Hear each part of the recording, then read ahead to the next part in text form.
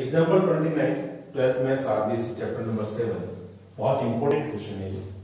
p square equals to a square cos square theta plus b square sin square theta ये दे रखा है, तो prove करना है p plus d2 p upon d theta square equals to a square b square upon p cube.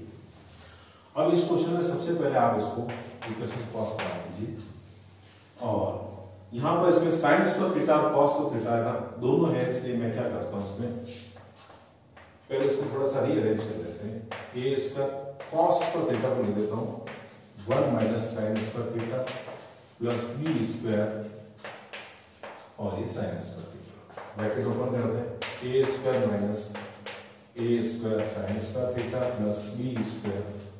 और ये sin square theta. इन दोनों में से sin स्क्वायर थीटा कॉमन ले लें और p square minus a square को लेफ्ट साइड ट्रांसफर कर दें, तो ये sin स्क्वायर थीटा प्लस की वैल्यू पहले माइनस वाली बाद में, ये हमारे पास में इक्वेशन नंबर 2 आ गई। अब इसी फर्स्ट इक्वेशन में p स्क्वायर इक्वल्स टू यहाँ a स्क्वायर ये cos square theta plus b square और sin स्क्वायर थीटा की जगह मैं क्या लिख सकता हूँ 1 माइनस cos स्क्वायर थीटा लिख सकता हूँ। अब इसको cos स्क्वायर थीटा के लिए लिख लेते हैं, ये b square minus b square and cos square theta और ये p स्क्वायर। अब देखो इसमें a square cos square theta ये p स्क्वायर है ना, इस p स्क्वायर को लेफ्ट साइड ट्रांसफर कर दो तो p square minus b square equals to यहाँ cos स्क्वायर थीटा यहाँ भी cos स्क्वायर थीटा है, तो आप इसमें क्या करो ये cos स्क्वायर थीटा कॉमन लेंगे ना, तो a square minus b square और ये cos स्क्वायर थीटा आ जाएगा। इसको भी अगर आपको a square minus b square बनाना है ना, तो माइनस कॉमन ले लो, यहाँ माइनस और प्लस, ये हो जाएगा a square minus b square equals to minus sin square theta और a square minus b square equals to b square minus a square हो जाएगा। इससे क्या होगा कि चीजें आपकी थोड़ी आसान हो जाएंगी। अब इन सेकंड और थर्ड इक्वेशन को अलग से लिख लेते हैं, तो मेरे को क्या मिला p square minus a square equals to minus ये वाला, इसको लिख लो आप a square minus b square, minus वाला बाद में प्लस वाला पहले लिख दिया और ये हो गया sin square theta second equation. इसी तरह से ये p square minus b square equals to a square minus b square cos square theta, ये आपकी थर्ड इक्वेशन। और पहले इसको कॉपी कर लो, बताना पड़ेगा।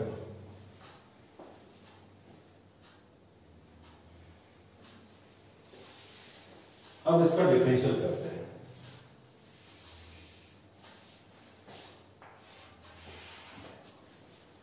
इसका अगर डिफरेंशियल करेंगे थीटा के रेस्पेक्ट में, तो 2p और p का हो जाएगा dp upon d theta is equals to a square तो कांस्टेंट है, cos स्क्वायर थीटा, तो सबसे पहले x ऊपर n वाला फॉर्मूला लगेगा, 2 आगे आ जाएगा cos थीटा, cos का थीटा हो जाएगा minus sin theta plus b square constant है, sin x ऊपर n वाला फॉर्मूला लगाएंगे क्या आ जाएगा 2 sin थीटा x ऊपर n वाला और sin का खुद का हो जाएगा cos थीटा। अब आप इसमें देखिए 2 दोनों के अंदर है, तो 2 को कॉमन लेके यहां से कैंसिल कर दो, p dp upon d theta equals to ये माइनस है minus a square sin theta cos theta plus ये b square and sin theta and cos theta. और sin थीटा cos थीटा दोनों में से कॉमन ले सकते हैं, तो ये हो जाएगा b square minus a square, plus वाली वैल्यू पहले माइनस वाली बाद में, यहाँ पर sin theta into cos theta और ये हो जाएगा p dp upon d theta. इसको आप इसमें इक्वेशन नंबर 3 तो आ चुके हैं 4। अब एक बार और डिफरेंशियल करेंगे इसका, क्योंकि प्रूफ के अंदर देखो क्या चाहिए सेकंड डेरिवेटिव चाहिए, तो u इंटू v लगा दें, p इसका डिफरेंशियल करेंगे तो आ जाएगा d2p upon d theta square plus 1 dp upon d theta बड़ा है, और इस p का करेंगे तो ये भी dp अपॉन d थीटा आ जाएगा इज इक्वल्स टू ये b square minus a square या u इंटू v लगा दें इसके अंदर, तो यहाँ पर ये है साइन थीटा और कॉस थीटा का हो जाएगा minus sine theta plus cos theta को फ्री छोड़ दें, साइन थीटा का करेंगे तो हो जाएगा कॉस थीटा। अब थोड़ा सा सावधानी से काम करना है। P ये है d2p upon d theta square plus dp upon d theta का whole square is equals to bracket open करते हैं माइनस माइनस के अंदर माइनस का मल्टीप्लाई करते हैं इसके ना ब्रैकेट के, ये हो जाएगा a square minus b square और ये साइन स्क्वायर थीटा, इसी तरह से प्लस ये b square minus a square cos into cos हो जाएगा कॉस स्क्वायर थीटा। अब बहुत क्लोज है अपन। अब इसमें देखो dp अपॉन d थीटा का होल स्क्वायर, अब dp अपॉन d थीटा की वैल्यू लाएंगे कहां से? इक्वेशन नंबर 4 में देखो p into dp upon theta और d थीटा और ये वैल्यू पड़ी है, इस p को अगर मैं अपॉन ले तो ये वैल्यू किसकी बन जाएगी? dp अपॉन d थीटा की वैल्यू जाएगी, यानी कि dp upon d theta equals to हो जाएगा b square minus a square and sine theta cos theta upon ये वाला p, ये हो गई dp अपॉन d थीटा की वैल्यू। अब इसमें वैल्यूज रखने का काम करता है। p बड़ा है d2p upon d theta square plus dp upon d theta ये वाला b square minus a square, whole square है ना, होल स्क्वायर को दो बार बोले इसको, ये b square minus a whole square करते हैं उसको यहां पर, और ये sine square theta and cos square theta. अब एक बात सुनो इसके अंदर कि भाई अपॉन का p स्क्वायर है ना ये पड़ा है is equals to p square कैसे हुआ? ऊपर होल स्क्वायर था इस वजह से। अब इसमें देखो यहां पर a square minus b square sine square theta, a square minus b square sine square theta कहां पड़ रहा है? a square minus b square sine square theta, यहां पर ये माइनस भी है साथ में, तो अगर माइनस इधर शिफ्ट कर दो तो इसकी वैल्यू है ना ये बन जाएगी, तो यहाँ पर माइनस इसमें है नहीं और यहाँ पर मेरे को माइनस चाहिए, तो इस वाला माइनस यहाँ शिफ्ट कर देंगे, ये ना ये वाला माइनस ब्रैकेट लगा के, ये हो गया p square minus a square, किसकी वैल्यू? इसकी वैल्यू, और b square minus a square cos square theta, जबकि यहाँ पर कितना है? a square minus b square है, तो ये काम करो ना इसमें माइनस कॉमन ले लो, तो ये हो जाएगा a square minus b square cos theta, value अगली बार लिखेंगे इसकी। बहुत केयरफुली सिंप्लीफाई करना है, कॉपी कर लो पहले। अब मैं इन चीजों को हटा सकता हूं इससे, थोड़ा कॉम्प्लिकेटेड क्वेश्चन है, सावधानी पूर्वक करिए। ये p और यहां से वैल्यूज तो आ चुकी है ना, तो उसको सेकंड और थर्ड इक्वेशन को वहां से रिमूव कर दे बोले, एक बार रख लेते हैं जो जरूरत पड़ेगी। p d2p upon d theta square plus, अब ऊपर होल स्क्वायर है ना तो उसको a square minus b square भी लिख सकते हैं, होल स्क्वायर पर माइनस कॉमन लेंगे तो प्लस ही हो जाएगा, ये हो जाएगा साइन स्क्वायर थीटा और ये हो जाएगा कॉस स्क्वायर थीटा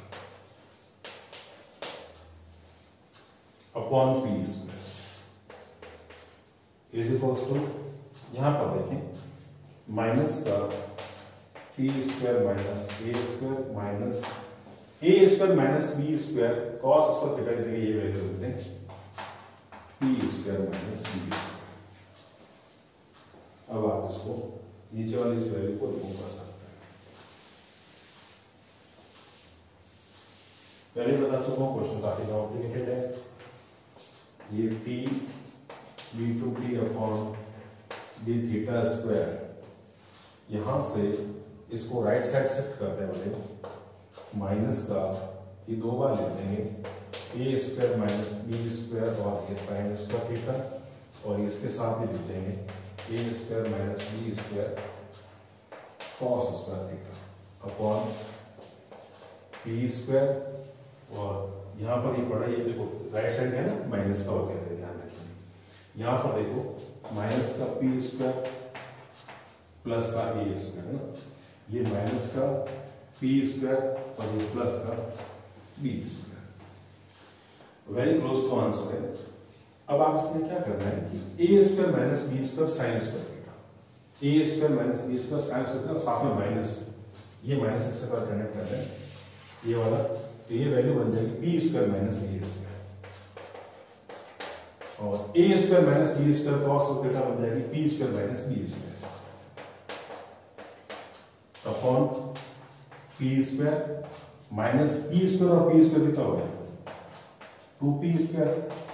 प्लस ए स्क्वायर प्लस बी स्क्वायर। इस पी स्क्वायर का क्या करो कि एलसीएम ले, पी स्क्वायर एलसीएम लेने से क्या बना, इसको इससे ब्रैकेट ओपन कर लेते हैं, तो p की पावर 4 यहां पर माइनस का p स्क्वायर माइनस का a स्क्वायर, और ये हो गया p स्क्वायर और प्लस का a square b square, very close to answer minus. अब p स्क्वायर एलसीएम में इसको मल्टीप्लाई करेगा तो माइनस का 2p की पावर 4 और प्लस का ये p स्क्वायर a स्क्वायर और प्लस का p स्क्वायर b स्क्वायर, और ढंग से कॉपी कर लो। और लेफ्ट साइड में क्या चल रहा है p d2p upon d theta square. अब आप यहां लिखें p d2p upon d theta square is equals to